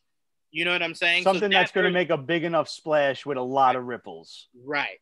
See, the thing is, like, going off of the Luke Skywalker thing, like, we are so used to, almost desensitized to the fact that we get all of this information on the internet and everything, and we're like, oh, we figured it out, or it's been revealed or spoiled or whatever. Nobody knew about Luke Skywalker. Nobody. Nope. That was a surprise to everyone. The actors didn't know either. Right. Dude, the name Luke Skywalker wasn't even in the script. Right. Nope. So Hollywood actually can keep a secret when they want to. Yep. Right. Like Mark Hamill to fucking tweet out, hey, anybody see anything good on TV lately? That's a trip. Like, hey, you played us. Good job. Like, it's so hard to do these days. Yep. But that's I'm all for that. That's what I'm saying. And to your point, you were just talking about, and again, we don't need to rehash it, but you were just talking about potential spoilers of upcoming episodes of WandaVision. So it's like, if that's already out, 2 weeks from now, somebody will leak what this big thing is. Hopefully not. How many more episodes do we have? We're on 4, so it's 5, 6, 7, 8, 5 more. Okay. So it's 9. Yeah. Okay. That's 9. a weird number. Very weird number. But this is from the show that if you pay attention closely to the background, all the clocks have the 6s removed. Yeah, there's mad 6s. I know. So this show likes to be weird. I'm with you on that theory already, and I hope it's not a red herring. You know, Pete, I've given my, and it's funny, I'm actually about to use this term. I've given my soul to the idea that this is Mephisto behind everything. So if they come out and they're like, oh, it's Nightmare, I will be levels of angry I've probably never seen myself get, you know, because it's like. The worst Master Pandemonium. Yeah. That would be even worse. Like, why not just Mephisto? Like, why would you play around with it and then not just give us Mephisto? You know what, though? We're also used to kind of, you know, these fan theories of ours that people have been coming out with since, like, Agents of S.H.I.E.L.D. was in season 2. You know, we come up with stuff and then it never comes to fruition. But we also have to remember that Agents of S.H.I.E.L.D., I enjoyed the show, so say what you will about it, but it was, you know, it was separate from the regular MCU. This is dead center in the MCU. This is Kevin Feige doing this shit. So it's eminently possible that we'll actually see a genuine big reveal. What that is, obviously, we're still guessing. But I mean, I don't remember the last time well, that's a lie. With Iron Man, that was huge. I remember thinking, I'll never see anything this dope. When Fury comes out of the shadows and he's mentioning the Avengers, and you're like, no way. No way they're going to build the Avenger universe, right? Like, there's no way they're going to do this. And then I think the other big reveal was Cap being able to wield Mjolnir and then saying Avengers Assemble. Like, it's been small things like that. Seeing Thanos at the end of the Avengers movie. I remember yelling, oh, shit, in the movie theater when Thanos turned around. Yeah, I was like, I remember everybody in the theater was just like, who is that? And I'm like, you have no idea what's coming. Like, you have no idea. None. I screamed like a girl when Cap picked up Mjolnir. For sure. And I look, as much as a G.I. Joe fan, I am an Avengers fan. And hearing him say Avengers Assemble and saving it for that moment was just like... Because I remember, it's funny you say that, Jay, because I remember at the end of the first Avengers movie, I was pissed. Because I'm like, the perfect moment was when they're all assembling together and they're all in that circle. Like, when he's giving out directions. I thought that was the moment to say Avengers Assemble. And when he did, I was like, all right, maybe it's for the next Avengers movie. It wasn't in that. And I was like, all right, Infinity War. It wasn't in that. They teased you mad times. I was like, are we never going to get this? Remember, it was at the end of that second Avengers movie where he goes, Avengers, and then it cuts to black. Yep. And I was like, really, I'm Josh getting Whedon? goosebumps. I'm getting goosebumps right now because it's just, it was delivered so subtly. You know, Avengers Assemble. I'm like, you know, we all gonna go watch that shit on Disney Plus. Like, this is the perfect marketing for them. But look, Jay, to your point, the reason why I understand why Kevin Feige waited to deliver that line is that line could work with 5 Avengers. That line extremely works with nothing but every hero assembled in the MCU at the time. That line hits, and he didn't even deliver it the way that we're used to hearing him deliver it. Like, it was very subtle. Like he seemed like the guy from Lethal Weapon. Like, I'm too old for this shit. Like, all right, Avengers Assemble, so I can go home and sleep. Like that's what it sounded like. But it was delivered so beautifully that every geek was just like, oh my God, yes. Like, finally. And then you give us that beautiful fight scene that kind of caps it all off. But yeah, when you see the hammer kind of just like zoom past, I'm like, it zoomed past Thor. I'm like, where the hell is it going? and you see Cap grab it, I'm like, don't you play with me. We was on some Looney Tune type shit where like the cartoon character just banging his head against things. Exactly. Yeah. I was like, what is Thor doing? Did you notice the subtlety in the way Cap caught the hammer and the difference between the way Thor caught the hammer? When Thor catches the hammer, he reaches out to grab it.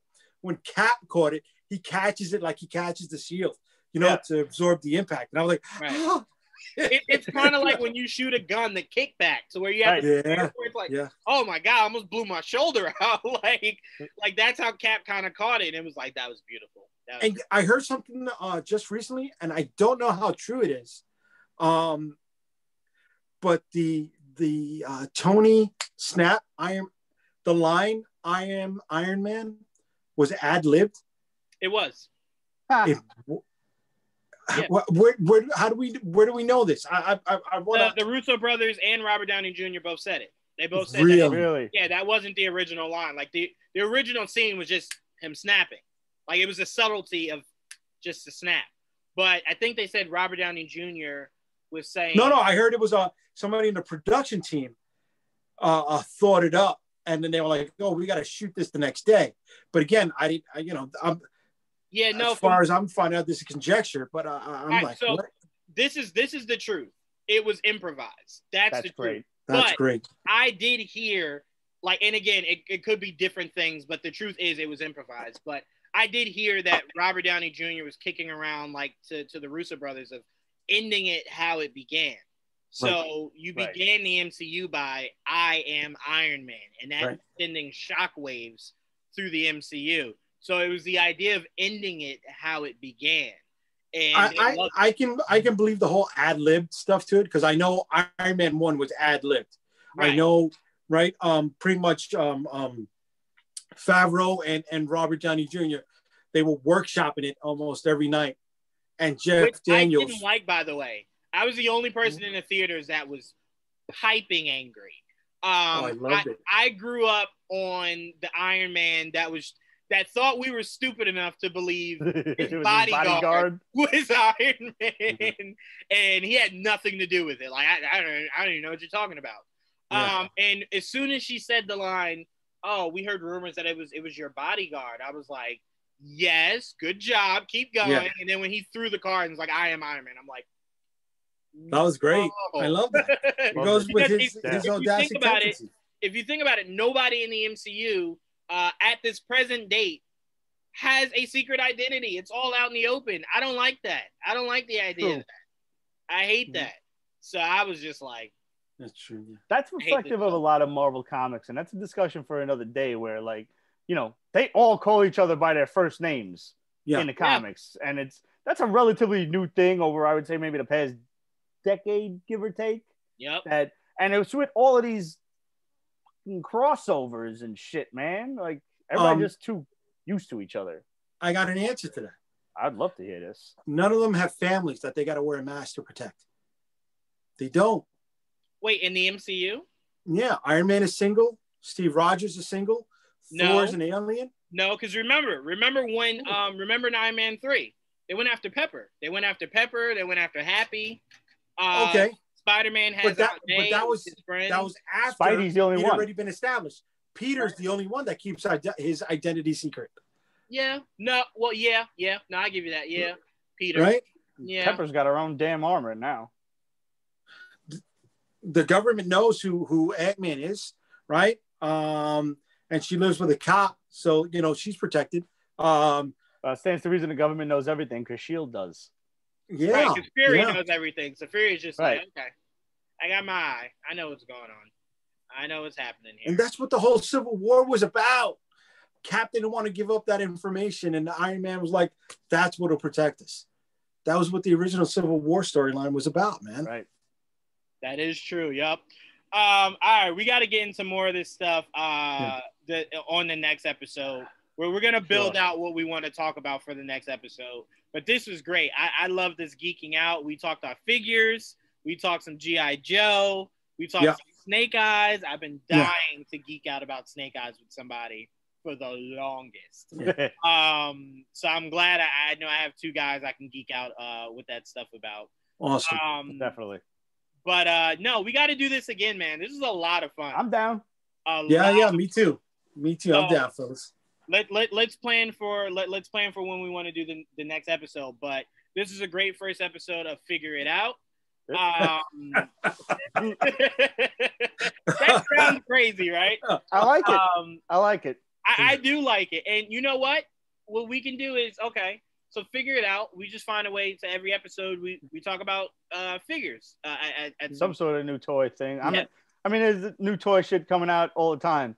Oh, I just put the pre-order in for my Thunder Tank, so we can talk about that. I was just gonna say that, dude. I did it today. I was like, but I'm gonna close my eyes and just hit send. Oh my god, dude! Bro,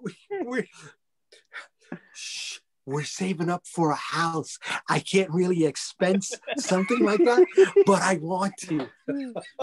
Don't tell me shit like that. I'm an enabler. I'm awful with that. Right? I'm gonna tell you, like, do it. I'm that little asshole devil on the side of your right shoulder. Like, no, just do it. It's fine. It's gonna be okay. Dude, I didn't get Jabba sail barge, right? I didn't get the USS Flag when I had a chance to get it cheap. I didn't get the Marvel Sentinel on Hasbro Pulse, right? Those are all, mid 400-500s, right? And I'm just like, I don't know, man. That Thunder Tank is looking. Yeah, it is 4 times the size of the original Thunder Tank. You could put 6 figures in there. Dude, if your girl gets mad, just blame me. She knows I'm a goon already. It's fine. I will take that. Stop. I can't have you on her shit list. I want to come over. You'll never be allowed over. It's bad enough I fed you crickets.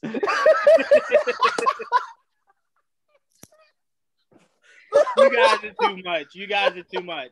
We'll get more into this next week, and we'll also get into my obsession with these Mandalorian figures that are coming out soon. So we'll get into all this next week. But all I'm able to find is that Cara Dune. I haven't been able to find anybody else. Wait! You can't find anybody else? No. Amazon. I don't want, dude. I don't want to pay second market rate. Wait, how much did you pay for Cara Dune? Dude, retail. What was it? I think these are 15 or 16 at Walmart. Okay, all right. They're not the 12. Yeah, I see your point. Yeah. Where'd you get that, by the way? I got this in a Walmart in Long Island. Damn you, Walmart in Long Island, having all the. Damn it, Long Island. That's the key. Damn it, Long Island. Yeah, no, they're releasing all the new Mandalorian figures, like Mando and his all new armor. Grogu. They're releasing a small little Grogu that comes in the pack like that. Also, what's the main bad guy's name? I'm completely blanking here. Moff Gideon. Yeah. It comes with the dark saber. Nice. Also, so I've been reserving all this stuff. I'm blowing a fortune on all of it. I want Dad Bod Boba Fett. That's what I want. Oh man, you know what? Give me that. What I don't like? You know what I don't like about when they make figures? They slim them down. No, give me that full Dad bod. Right. Even if the belly has to hang out a little bit, I want. That's what I want. That's what my shit does. I want his too. With removable helmet, so I can get that scarred Tamora Morrison head. I want that. Yes. You know what? I also want them to release, because they've been releasing a lot of these Star Wars figures, and the last time they released a Star Wars vehicle, like any kind of vehicle, was with the Poe Dameron figure when they did his the Black X-wing. Right. To me, I want the slave. I want the slave, and I want Mando shit. Yeah, I got the slave from Shadows of the Empire. So I got a slave. Yeah, that's deep. Yeah. But I was not going to pull the trigger on that Razor Crest from Hasbro Pulse. It just didn't do it for me. Really? Yeah, I'm not fond of that shit. Because to me, I want to know how, if they do if they release the vehicle for Mando ship, how are they going to do it to where you can put them in? On the 6-inch? Yeah. No, they can't do vehicles on 6 inches. Yeah. The price point. No. I mean the 3.75. Sorry. Yeah, the 3.75. I don't know, but he's out. They sold They sold $500,000 on that shit on Hasbro Pulse. Yeah. Yeah. They released. It could open?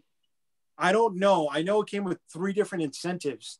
I mean, they hit 3 stretch goals. Mm-hmm. So it came with, the silver Mandalorian armor with a real cloth cape.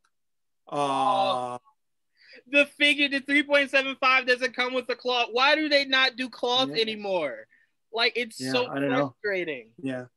Can I just interchange this for a second? That of course. If, you're saying that they can't do vehicles on 6-inch, and if this Thunder Tank is any indication that, in fact, they can, the heinous, debaucherous, horrifying things that I would do to get a 6-inch worthy Sky Striker or a Hiss tank for these G.I. Joe classifieds. And, with the amount of figures that are coming out in the line this year and next, they've got planned. Let me show this. Okay. One can only hope that this happens. Pete, you need to buy a 3D printer because there's guys 3D printing Skyhawks 6 inches. Oh, God. What is that thing? What is that? What? It opens here where you could put someone in there. Oh, shit. You could put someone in here. Also, what is that? It's from G.I. Joe. I gotta look up what the name of this was. I got it as a gift. It opens here on both sides. And then here's the coolest part. Ready?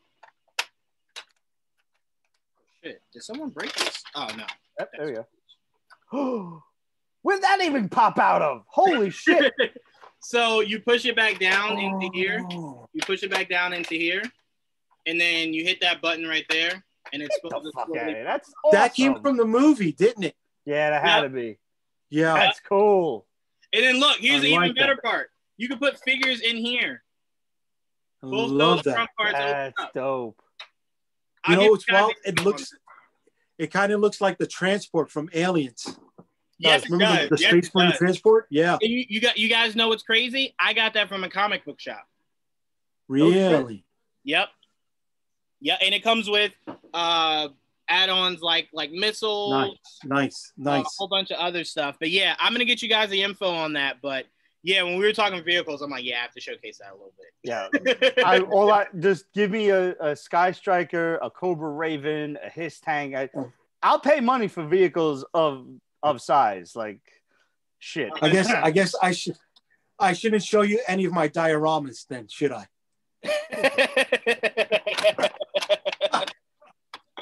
Oh, hold on. Here we go here, guys. All right. This is a what is happening here? What is this? Oh my God. So this is a tower. All right. 3 levels. All right. We got our different staircases. We got our water barrels. We got our thrones. We got our trees. Whatever I can't find out there, I make, and I make it from 2 foot by 2 foot insulation foam. You made that? I made that, dude. That's amazing. How the hell do I know you for 4 or 5 years and you never showed me this shit? Bro, we were going to debut this at New York Comic Con when we were going to promote our figures, bro. Figures were going to be displayed in here. You know how San Diego Comic Con would always have these great big displays for the Marvel Legends and for the Marvel figures? So we were going to do that to display the figures that I'm releasing. Do you guys go to New York Comic Con as press? Yes. Okay. Well, Jay's an exhibitor. Oh, yeah. Gotcha. I've been writing comics for the last 12 years. We're talking more about that next week, 100%. 100%. He's got toys coming out. You got toys? Are they 3.75? Yes, they are. Why do you think I wanted him on this show? I was like, if anybody's a G.I. Joe fan, it's this motherfucker. Let me see it. Oh, my God. There we go. Oh, my God. Yeah. That's exactly the size that I have everything I have in. And he's based on one of the books that I write called Shield of the Interceptor. Oh, my Yeah, so we've got quite a few figures. We have base 6 figures, and then we got troop builders, which are demons and stuff like that. UnstableComics.com. No, we're gonna look next week. We are super plugging this. I mean, super plugging this. So have everything available. I was making these displays. I have been making these displays so I can promote the figures in it. We put together a little grotto and stuff like that. Dope. Yeah, dude. That actually looks like the pond, whatever thing from Age of Ultron that Thor was like bathing in. Yes, that looks a little bit like that. Yes. Yeah. Well, I'll try to go. It's all my own stuff, but when I try to recreate things, I really don't do that well. But I tried to do Mumra's pit, so I could put the Super 7 figures on it. I like that a lot. Just didn't work out for me, but looks pretty cool from here, man. Shit, I love the hell out of that. You serious? Yeah. So we were doing all this stuff, not because we wanted to do it, but so we can display our stuff within that world. Right. Listen, next week we are digging all up in this because I need those. I need posters. I need everything so I can hang out right behind me when we do our show. Dude. Bro, I'm still busting his chops for the Kickstarter posters. For this. You want posters? We got posters, bro. Hell yes. I'd hang them up right here. Promote the hell out of those. All right. We're gonna talk. We're gonna talk more. We're in a group chat. We're gonna talk more. We got shirts. Oh my god! Wait. Oh my god! They look so dope. And you have. It's figures? A good quality shirt, not for nothing. You have figures for all of those? 6 figures right now, and if it pulls off, then we've got other figures that we would like to do, but we got to see if we got to do this first. Oh my goodness! It's definitely going to be Kickstarter because I can't afford the price tag on it. Oh my god! I'm waiting very impatiently for that Kickstarter, my friend. Yeah. Pete gets my updates all the time. Keep me updated on that. I'll promote the hell out of that Kickstarter. Are you serious? Yeah. I'll mention that on every show I'm on. Are you kidding? That's what, when you said G.I. Joe's, I'm like, all right, if there's one guy I gotta bring in on this. I'm glad you did. I'm glad you did. Here's another display that we had going together, sick, man. Yeah, and you make all of that shit out of like foam core and whatnot. Yeah, dude. Dude, that's so ridiculous. I never knew. Yeah. So one of the things I was going to do was we were going to use that as incentives on the Kickstarter, also. As one-offs. You know what I mean? I get a display base with it. Yeah. Right? Me and Pete were like, what?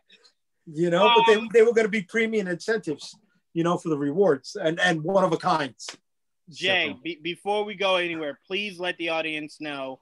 I'm going to be releasing this in video and in audio. Let them know where they can find you, please. UnstableComics.com, Unstoppable Comics on Facebook, Unstoppable Comics on Instagram, and then my personal account on Instagram, Jay the Unstoppable, Jay the Unstoppable on Instagram.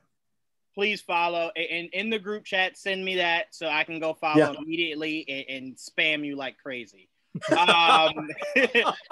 We know we can find you at Pete's Basement, Facebook, Instagram, and Twitter also. Yes, sir.